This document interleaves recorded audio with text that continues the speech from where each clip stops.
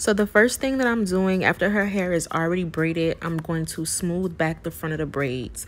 At this point, you guys should already know, like, this is the main thing that you do first. Make sure that the front of their hair is laid down. If not, it's just not going to be a good install at all. You also want to make sure that the braids are flat as well. Once you do that process, you can go ahead and put the cap on. You could use gel, holding spray, whatever comforts you. You can use any one of those to make the cap laid down in the front, like stuck. I use adhesive, a little bit of the adhesive, just one small layer, and I cut the rest of it off. Then I'm going in with some makeup. You want to make sure that you're using an oil-free makeup. Like, use something that's not oil-based, or if you do end up using an oil-based makeup, just make sure that you clean the area off really, really good. Make sure you're using the skin guard with the adhesive. Make sure that you're doing all of this, because if not, the adhesive is definitely not going to last once the oil starts mixing with it and all of that. Make sure you're using small, light layers, thin layers of the adhesive. You see how I'm doing a little bit at a time? That's how you're going to ensure that everything is getting on there correctly. I know a lot of people like to put the adhesive all over the front of the hairline, but I'm just showing you guys this method, especially as a beginner, just showing you guys this method, something that you can do as well to make sure that your install is going to be done properly. I know that I have other videos with me putting the adhesive all over the front of the hairline, but I do realize that, beginners are watching my videos as well. So with the hold me down adhesive, you want to make sure that you're putting thin layers and moving very fast, because once the adhesive turns clear, it's go time. I like to blow dry my wigs once the adhesive is all set in on warm. I know some people probably like to use cool, but I just feel like warm is going to really give you that melt, give you that security that you're looking for.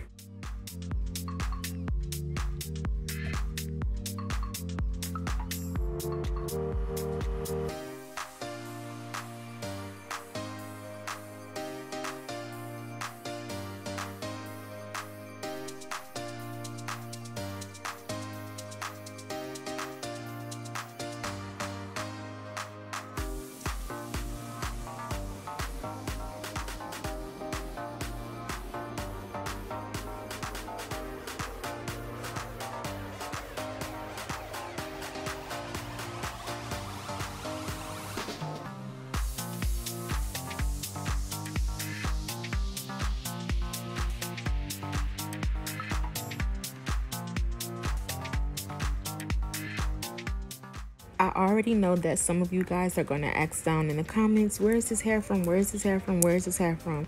So this hair is from my website. If you end up watching this video and the wigs are sold out, I'm so sorry about that. But this wig is from my collection, and I do work with other companies as well. So if any other company is watching this video, hit me up. Let's do something. Let's work. And yeah, let's do it. So right now I'm just getting ready for the styling process. Today I'm going to be doing some real cute wand curls. I know that, from the title and from the thumbnail, y'all probably gonna see the finished results, but styling the wig is honestly a very time consuming process. Like I said on one of my other videos, I know that y'all see these 15-20 minute videos and think like, bomb, this is how fast my install is supposed to be done. But no, that's really not how it goes. This is really like a 2 to 4 hour process.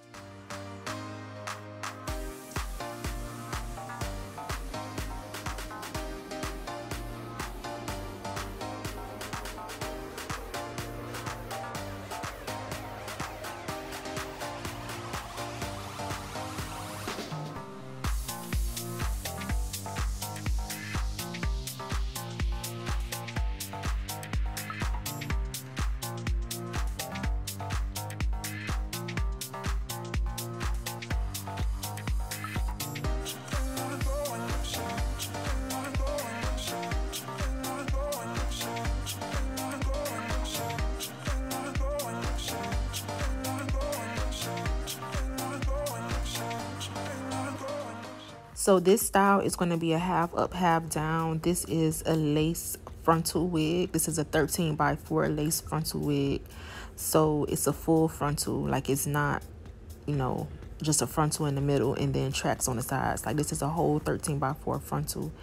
And you want to make sure that you smooth a little bit of the last piece of the frontal over the tracks.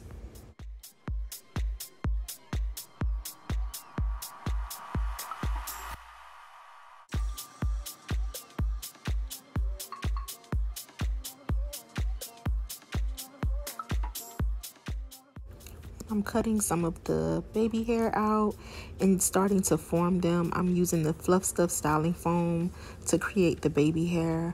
All of these products can be purchased from IAmErickaJproducts.com. The links will be in the description box. So this wand curler I got from my local beauty supply store. This is my very first time using it.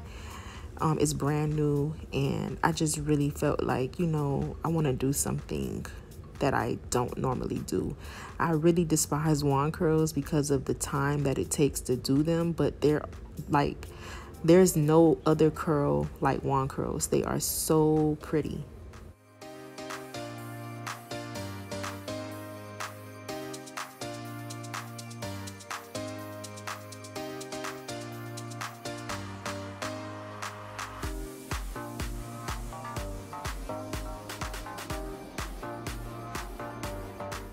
So once you end up finishing your curls, you want to go to the very end of the curl and pull it so it can get fluffed out. You can also pull it and then just cut the very tip of the hair if you want to. You don't have to do that, but it does give you a pretty look. So once you end up curling it, finishing with your style, fluff the curls out, this is going to be your finished results. I feel like the wand curls look so much prettier on curly hair. This was deep wave hair and the wand curls just look flawless like this. I didn't add any tracks, but maybe next time I'll do that.